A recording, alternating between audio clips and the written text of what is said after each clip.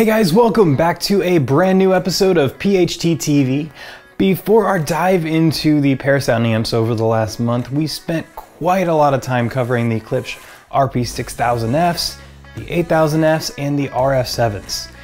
After this, we received a ton of questions and requests regarding these center channels and what should be used to pair these units in a home theater kind of style environment as opposed to a two-channel setup. As such, I want to dive into our two favorites, the 504C and the RC64-3. In addition to unboxing these units, I want to do a side-by-side comparison, well, with these it's going to be more of a top on bottom comparison, but you get the idea, in order to kind of see which unit is going to be best for you and what you get when you step up to that next level. All that said, if you have not already, please click that subscribe button below and click the little bell next to it to enable notifications. Don't miss an episode and get updates with every new release. It'll also be the first step towards getting you eligible for any of our contests and any of our giveaways that we have in the future. First off, let me get one thing out of the way. If you're able, identical LCR speakers is ideal. So if you have the ability, this is the way to go. 3 RF7s for your front of house would be a killer setup. That said, spatial constraints are often a concern. Needing a horizontal as opposed to a vertical center can often be a concern. Home decor, wife acceptance factor, these all can play a big role. So basically, identical LCR does not always work for everyone. As such, there is a segment of products specifically designed to be centers and cover these needs. Another thing that I want to get out of the way before we go any further is voice matching or timbre matching. We get the question all the time here, and also I received this question a ton when I worked for Klipsch directly. Should I match my speakers with the same brands? Is it okay to mix and match tiers of speakers within the same brand? On and on. Basically, the concept is that speakers have a voice. They have a speaking voice. They very deliberately sound a certain way. Different materials are used in different brands and in different tiers of speakers, giving them their individual sound, which is what makes you like one brand or tier over another. By changing and mixing and matching units, it can be like two different people trying to talk to you at two different points in your listening area as opposed to one constant blended sound throughout. The reason I bring this up in a center channel video is because this is where I find it to be the most important. It's significantly more noticeable when you have a mismatched LCR than if you have mismatched surrounds. Do your best to match your brands, your tiers, and your materials used in the speakers. As for this unit, the 504C is designed to perfectly match the reference Premier line. It is the biggest center channel in the reference Premier line, and it'll perfectly match your RP8000F left and right channels in both appearance as well as sound. Now, let's crack it out of the box and we will discuss it a bit further. As always, I'm going to point my knife a little bit sideways and not dig too deeply into the box. All right, first thing we're going to have is going to be our user manual.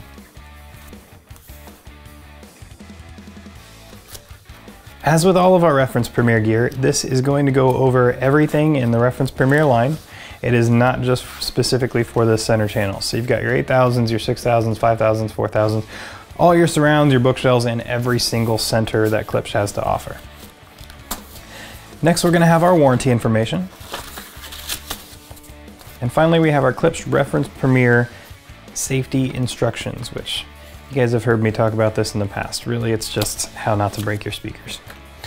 And last but not least, we do have our 4 rubber feet to go on the corners of your system. Finally, let's get the center channel out of the box and we can discuss it a little bit further.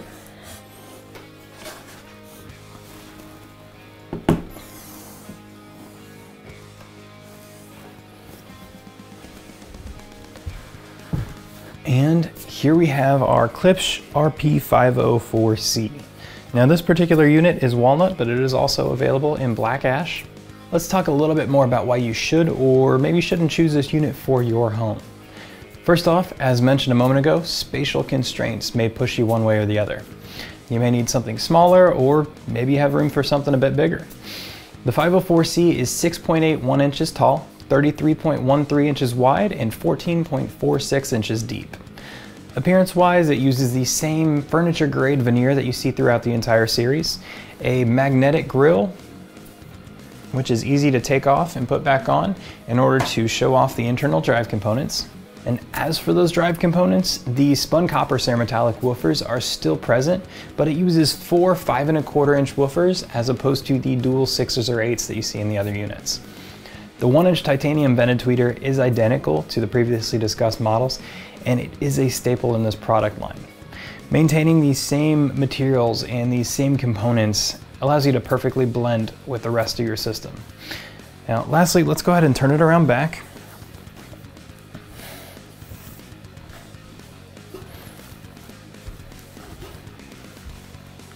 To show off the single Tractrix port. Now, I do gloss over all this really quickly because while I want to be helpful and share all this info with you, all of this is readily available on the Klipsch website and in the manuals and spec sheets. In the spirit of taking these one step further though, I want to get to the part of the video where I take all this apart and show you what's inside. So let's go.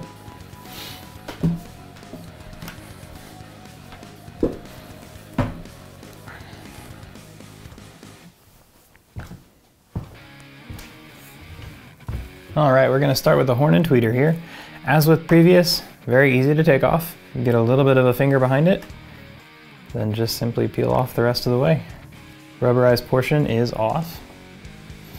Next, you're gonna have 8 screws to remove the horn.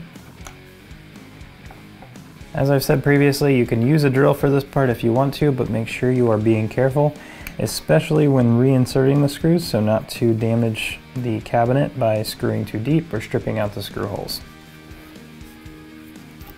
Now this is going to want to fall forward from the bottom first.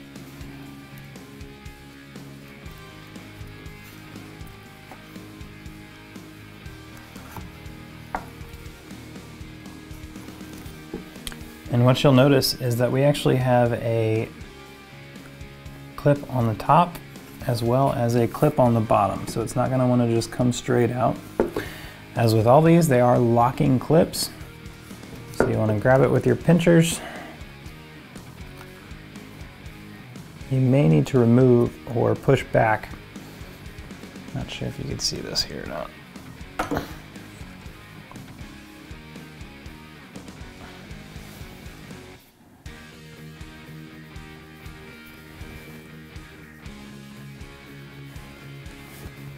You can grab and kind of pinch the backside and yank that out. Now, what you can't see when it's in there is the locking mechanism itself. So I'm going to pull this cover back here so you can see it a little bit better. Basically, there's this little pin inside here that locks into the hole in the... So there's a hole in this little clamp, and there's a lock that locks into that place. So what you're trying to do with your, while pinching, is you are actually pushing on that release to release it from where it's holding on to there. On our other side here, we have the same thing. Pinch, and pull it right out. You can see that again.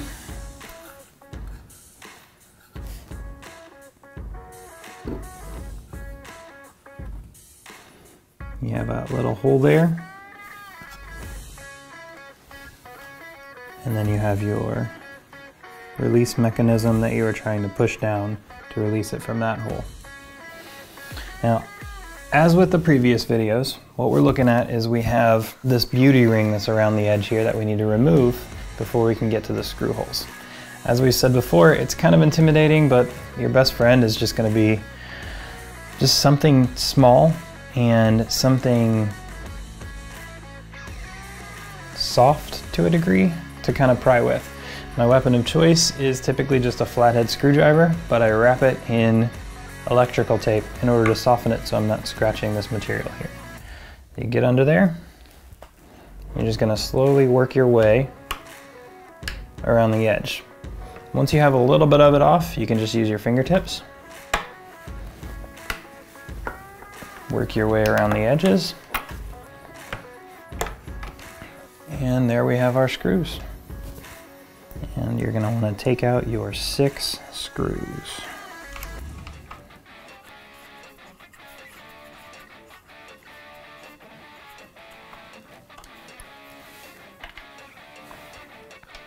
That's gonna wanna come out at the bottom first. That's why I was holding on that bottom. You're going to pull this forward. You have a little bit more slack with the woofer, it looks like, than you did with the tweeter. So essentially what you're doing, if you look real closely, you'll be able to see there's a little pin to push to release the locking mechanism that holds it onto this here.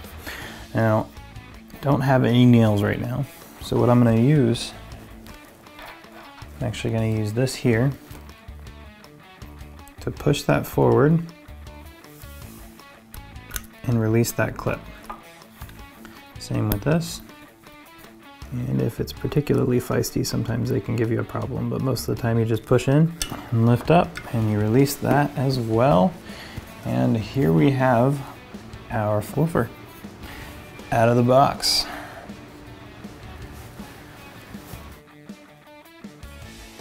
All right, so here you have your drive components of your 504C. I think that's about it for me today, guys. I'm going to leave these components out because I'd like to put them side by side with the RC643 components and see how they compare outside of the speaker box.